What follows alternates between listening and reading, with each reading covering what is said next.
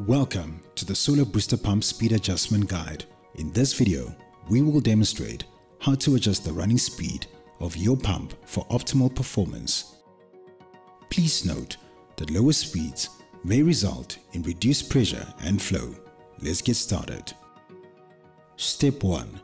To adjust the running speed of the pump, use the up and down arrow indicator buttons located on the controller. The up button increases the speed, while the down button decreases the speed. Use these buttons to fine-tune the pump's running speed according to your requirements. Keep in mind that lowering the speed will reduce the pump's delivery pressure and flow rate. This adjustment is useful when you need to conserve energy or when lower pressure and flow are acceptable for your specific application. Thank you for watching our Solar Booster Pump Speed Adjustment Guide. If you have any questions or need further assistance, please leave them in the comment section below. Don't forget to subscribe to our channel for more informative guides.